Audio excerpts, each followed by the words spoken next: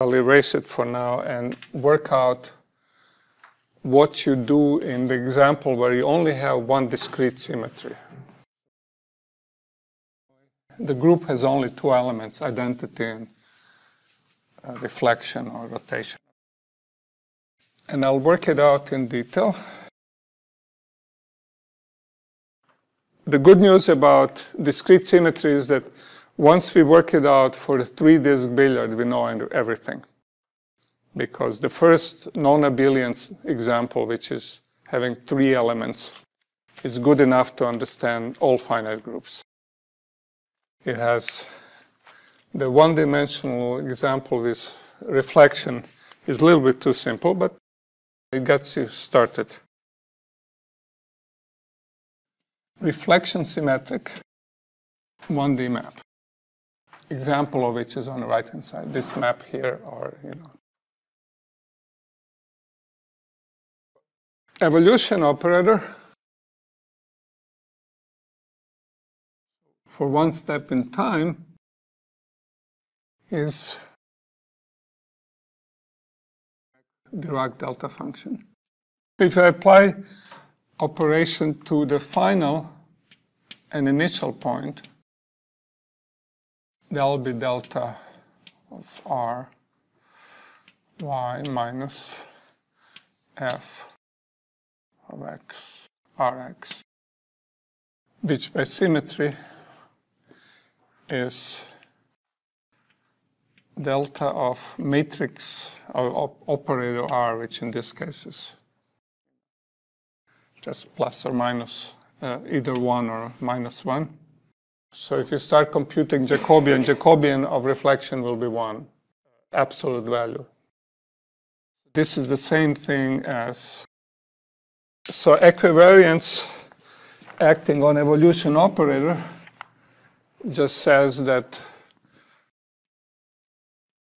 evolution operator doesn't change its form. If I rotate both initial and final point.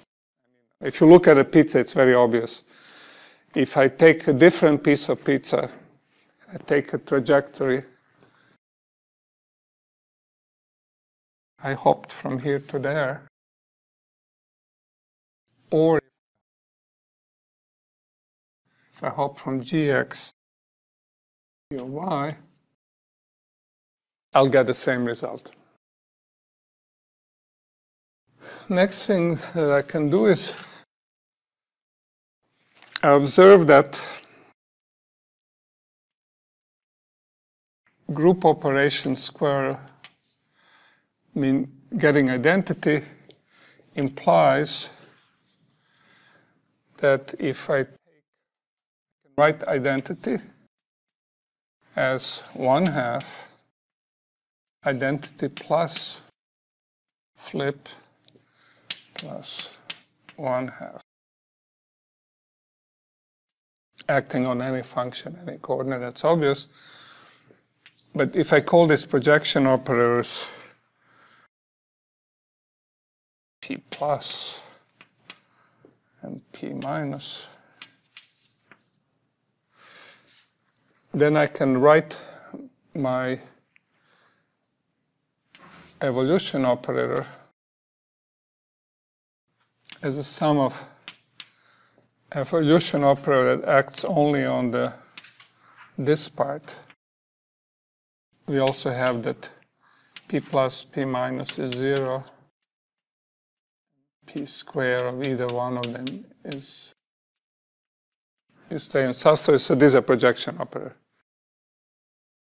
I can decompose L into symmetric and antisymmetric parts, where these parts are defined as a 1/2. And now if I apply lambda p to lambda minus and I use the properties of projection operators, you can check that I cannot propagate from evolution of symmetric parts. This picks out symmetric functions, and the other one picks out antisymmetric functions. And they will not mix. Our goal was to compute determinant of evolution operator. At the moment, I'm just looking Perron-Frobenius, but as we did for diffusion, I could put a weight here, etc. But for simplicity, I don't do it. The crucial thing is that this is an antisymmetric function. That our goal is to compute the determinant of this evolution operator because its spectrum will tell us what the natural measure is and how the long time correlations behave, how things decay to natural measure. They'll be controlled by the eigenvalues of this operator. So originally, we were computing this, and the way we did it is first produce the trace formula for lambda, and then we compute the spectral determinant using that, so we have very explicit expressions. And now I have to show that when this happens, this evolution operator, as far as group theory is concerned, becomes block diagonal and acts on symmetric and antisymmetric functions separately, which means that there'll be two determinants and they'll factor. Now, this discussion applies to any system with a single discrete symmetry. I'm just using one-dimensional map because you can visualize the term. So what we found before is the way that this determinant is computed in periodic orbit theory is that we compute traces in neighborhoods of periodic orbits.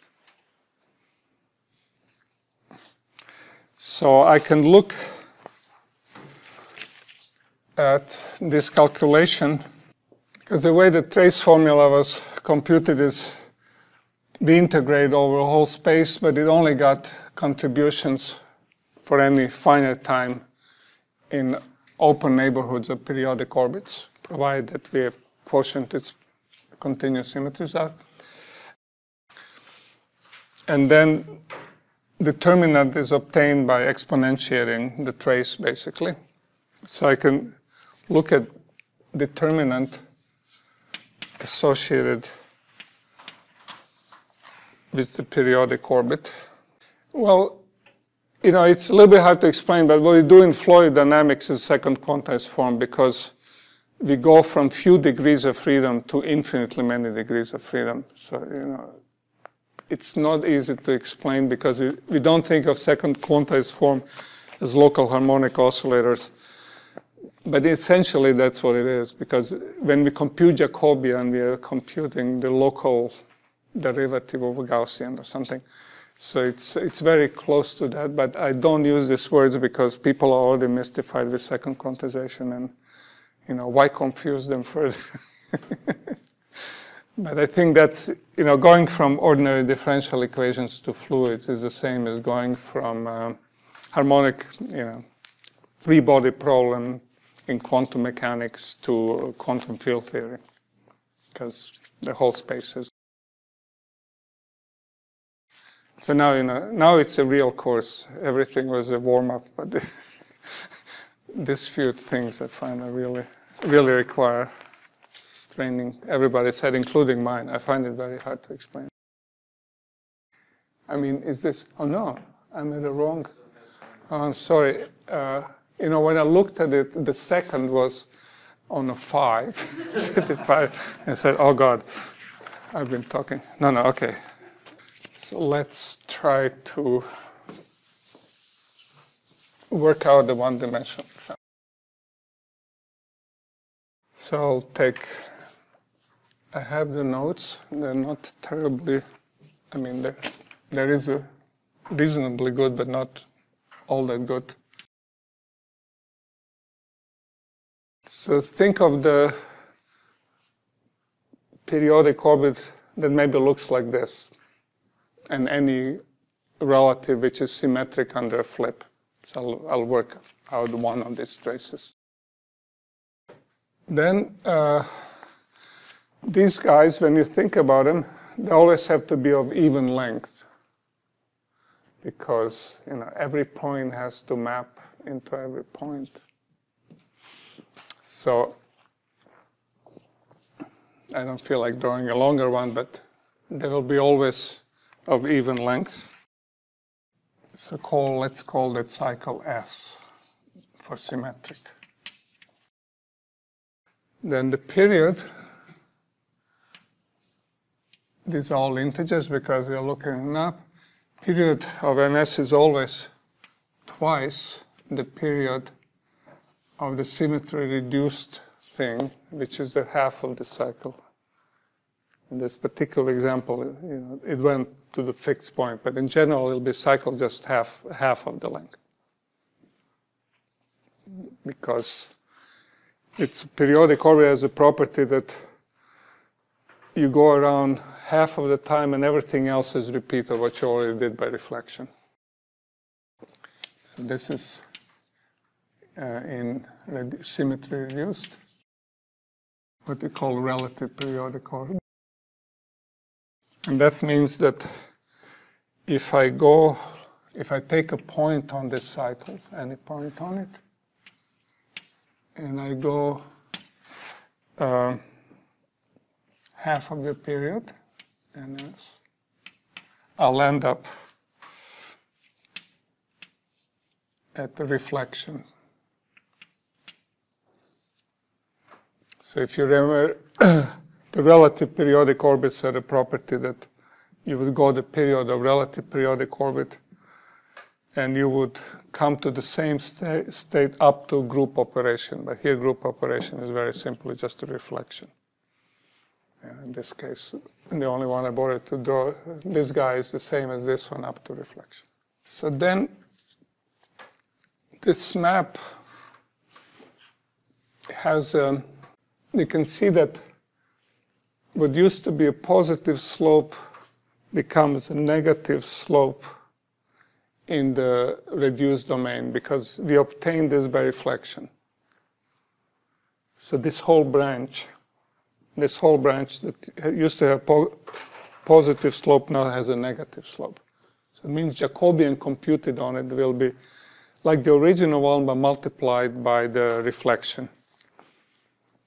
Or Jacobian of the thing computed. So this is stability. It's one-dimensional map, so it has only one expanding eigenvalue. Is you go ns points, you compute the derivative, and you evaluate this at x equals x0. And in reduced space, we'll define the Jacobian to be the group operation times the stability in a full state space computed up to that point. So minus sign shows up, and later on this will be called character, but it's one-dimensional, so you don't realize that there is any ethical decision involved in this. So now what does the trace look like on either symmetric or anti-symmetric operator? We compute it on the fundamental domain. This Zn is just for convenience. And this is plus minus x. And this is in the neighborhood. So this is a little tube of periodic orbit S. So we'll pick up only contributions from that. And it'll have a property that for even times, whenever we have a even repetition of prime cycle period, which means we have a repetition of the full period, we'll get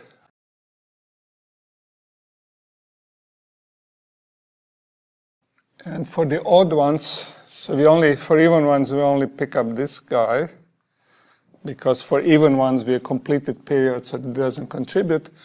But for the odd ones, we get a contribution from gone halfway around, where the little traces, as usual, in this case, it's just, yeah, that's why I put Zn here, trace lambda n. Little traces, the length of the cycle divided by the stability of a prime cycle. And now we do the same song and dance as before. I guess I can write this as the length of the prime cycle, r goes to infinity, delta n, r prime cycle repeated. And I can absorb this plus or minus, for the odd cycles, plus or minus is preserved if raised to the power. Now, that was the starting step in our computations of determinant. This is a trace formula. Then we summed it over all z to get a generating function. You do it here as well. The new element is that the weights are actually computed on prime orbits, and there's some plus and minus signs. This formula is correct for all the symmetric cycles, G-symmetric cycles, so you get d1 minus z plus minus computed on any symmetric cycle is a product, just a product of k equals 0 to infinity 1 minus plus t as computed on a prime cycle. So the new element that came from the group theory is the sign here. And in general, it'll be called character. But the nice thing is that now we are computing everything on fundamental domain. This is done on a fundamental domain, and this is stability of relative prime cycle. And this actually cares about signs. There's no absolute value here. So all kinds of weird signs show up due to group theory. And you go through this, and eventually the final answer for anything that has one discrete symmetry is that determinant of 1 minus that you're interested in becomes a product of two determinants, 1 minus. And it'll turn out that this one is the important one, the most symmetric one. That'll have to do with the ground state and natural measure. And this one will have to do with amazing thing that if you start in the other subspace, you never come into this one. There's independent subspaces. And each one of them has a formula, determinant of 1 minus CL plus is a product, and it treats asymmetric cycles differently. Contribution of symmetric. If they're symmetric, only prime cycles will contribute. And then there is a third piece, which seems very trivial, is this boundary here, but it's important. A single orbit on the boundary in this case. And that one contributes only the even repeats, even powers contribute to this. Let's say, I'll write it for minus because then you can see some signs showing up. So the first guy looks just like what you always expect them to look. The weight of it. The second guy shows up with the wrong sign for dynamical zeta function. There's a plus here. And the boundary guy looks very weird. It actually only gets contributions from the odd ones rather than. So this is the simplest example. And I will next work it out for 3-disk system. So what I find very surprising and unexpected is every eigenvalue of that you're interested in gets contribution from all periodic orbits of original problem. It's relative periodic orbits. It's everything is done on reduced space on just one slice of the pie. And there are some interesting group theoretical weights. And again, you might hate this, but it turns out when you factorize spectral determinant, every spectrum converges much faster than in the product, which I'll try to explain why. So I claim it's a triple home run. You'll get simpler symbolic dynamics. You'll need very few cycles compared to what you would need if you didn't do symmetry factorization. And you get much better convergence in your computations. So in retrospect, it's worth it if you have a problem that has a symmetry and you have to compute an average on it. And in quantum mechanics, they don't teach you anything else. So in quantum mechanics, you don't see this formula, but this first formula, this is how you only taught quantum mechanics after you've used the group theory, because it would be total insanity not to use it. You could be stupid and you could just compute hydrogen atom in Cartesian coordinates and no symmetries at all, no m's, l's, etc. Computers run, you will get few eigenvalues fairly well. But if you're smart, you do it analytically, and that's kind of the essential part. Nobody promised you a rose garden. Nobody promised you a rose garden. When you decided to do physics, you knew it wouldn't be. But it's not as hard as computing 12,000 orbits. You won't need it.